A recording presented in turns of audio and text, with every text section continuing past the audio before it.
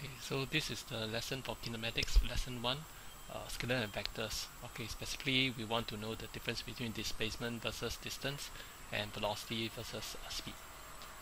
Okay, so these are the learning objectives. I shall go through them. You can pause to have a look.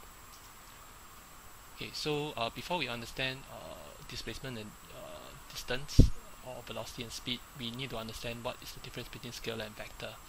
Okay, scalar quantities are quantities that have magnitude only. Some of the examples are as follows. Okay, like distance, speed, mass, and time. The vector quantities are physical quantities that have magnitude and direction. Okay, it's and direction. So there are two things. So some examples are like displacement, which is a vector quantity. So we, instead of saying 10 meters, we also say 10 meters north. Velocity is like 60 km per hour, but it's moving towards east. So distance and displacement. So distance is a scalar quantity. It only has a magnitude, so meaning how far an object travels in total. And as mentioned, displacement is a vector quantity. Yes, both magnitude and direction. Okay, so it's actually comparing how far an object is currently compared to its starting position. Okay, using this as an example, so if the object starts at 0, it moves to this position at 4.5 meters away, and then it moves back to 2.5. So the total distance in this case is 4.5, and it has traveled 2 meters back, so in this case it's 6.5 meters. But the total displacement is slightly different. It's comparing your final position with your starting position. So in this case it's 2.5 minus 0, which is 2.5 meters, and it is to the right. So it is important for you to understand that there is two information: the how far away and where. Okay. So if we use another example, let's say we have a different starting position, which is 3 meters, and then it moves towards at 7.5. So it has moved by 4.5, and it has come back to this 5.5. So you realize that distance in this case is still 4.5 plus 2, which is 6.5, and the total displacement is actually it is the final position, subtract away the starting position, which is at 3, final position at 5.5. So you find that actually you still arrive at the same answers or same situation. Okay, so it doesn't matter what's your starting position, okay, whether it be 0 or 3. So your starting position can be a different location, but the method of calculation remains the same. So you have this example 3, you have two vehicles, one lorry, one car. So a lorry travels by here, okay, travel a distance of 300 km. A car travels by this 175. Okay, so the distance traveled by lorry, of course, is 300. The distance traveled by car is 175. But in this case, the displacement for both lorry and car is actually the same, because we are comparing the start and the end. So despite they travel at different routes, okay, so in this case the displacement of car and displacement of lorry are both 105 km west. Next we come to speed and velocity. They are similar, as compared to displacement and distance. The speed is a scalar and only has magnitude. So you say the speed of car is 60 km per hour. Okay, so velocity is a vector quantity and contain both magnitude and direction. So the velocity contains a bit more information, which is 60 km per hour, say maybe towards north or towards any other direction. But you have a bit more information. Okay, what is the car doing?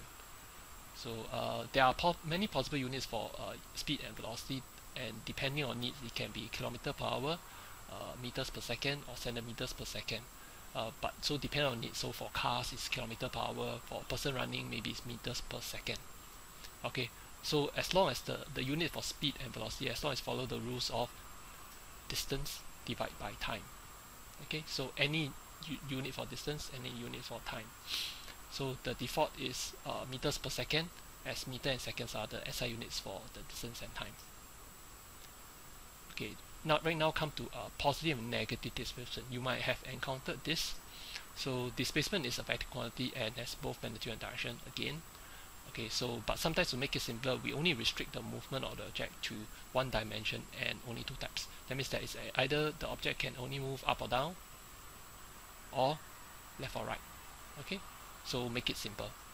So we just assign one positive sign to one of the direction. Usually it is up to be positive, and so therefore down is negative, or right to be positive, going towards right to be positive, or left to be negative.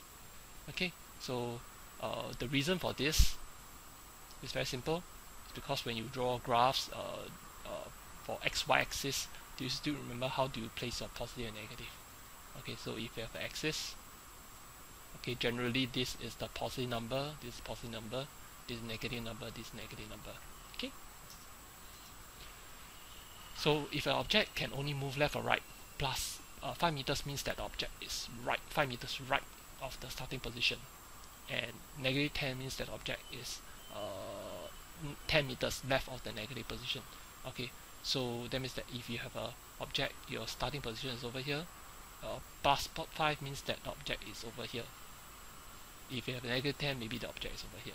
Okay, so it actually gives you precisely where the object is with respect to your starting position. So same thing, if your object can only move up or down, positive means that 5 meters is higher than the initial position. So if the object is originally here, it moves up. This is plus 5 meters, is minus 10 meters.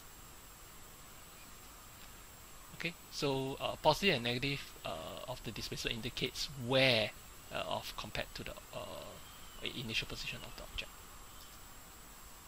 In similar manner, positive and negative sign of the velocity indicates the direction of which the object is traveling. Okay, traveling. So positive. So if you have two objects A, one is traveling at plus 3, one is traveling at negative 5 meters per second. Okay, plus 3 means that object A is traveling towards right. Okay, so that means that it is traveling towards right. Okay, in a certain speed, plus 3 meters per second. Okay, negative means that object B is actually traveling left. Okay, minus 5 meters per second. Okay, if you compare A and B, actually which object is traveling faster? And the answer is B. Okay, because B, this number 5 is actually faster. 5 meters per second is faster than 3 meters per second. Okay, positive and negative only indicates the direction of the travel and not how fast the object is traveling. Okay, so some of the pitfalls to avoid. Positive and negative sign and velocity has no relationship with one another.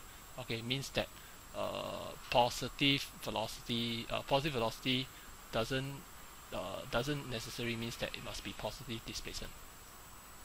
Okay, so yeah, positive velocity doesn't mean that it must be positive. It can be a negative displacement. Likewise, object have a negative displacement doesn't necessarily means that it is velocity must be negative. It can have a positive velocity. Okay, so okay, what do I mean by that? Okay, what I meant is that if the object is having positive velocity, let's say 3, okay, but it can have a negative position, which is let's say minus 2. Okay, so you find that the object is traveling in this manner. Okay, so it was originally here. Okay, and it is traveling. Okay, so likewise, object can have a positive position 5 and can have a negative velocity, let's say negative 3. Okay, so can you predict what will happen? Okay, you find that of course the person is facing here is actually traveling in this manner. Okay, so positive position, negative, okay, velocity.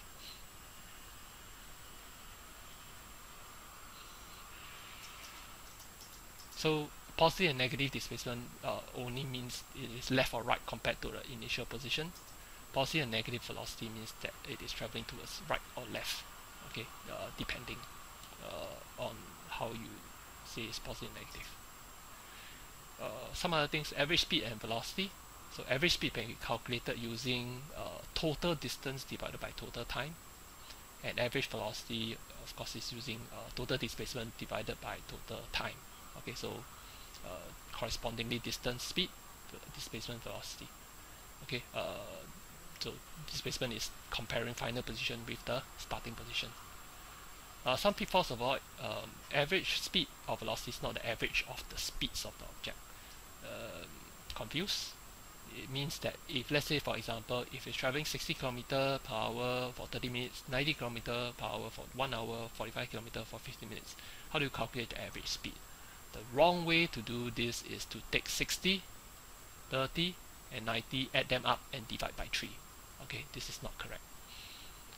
The correct way is to take the total distance, okay, which is you have to calculate total distance, which is the first one, 60 km for half an hour, 30, 90 km for 1 hour, and 45 minutes, 45 for 15 minutes. Okay, I think there's some slight error, but anyway, so you need to calculate 45 km for 15 minutes. I think it's divided by 4. Okay, so yep. So you need to take the total distance divided by total time. So this is summary. Okay, that's the end of lesson 1. Okay, thank you.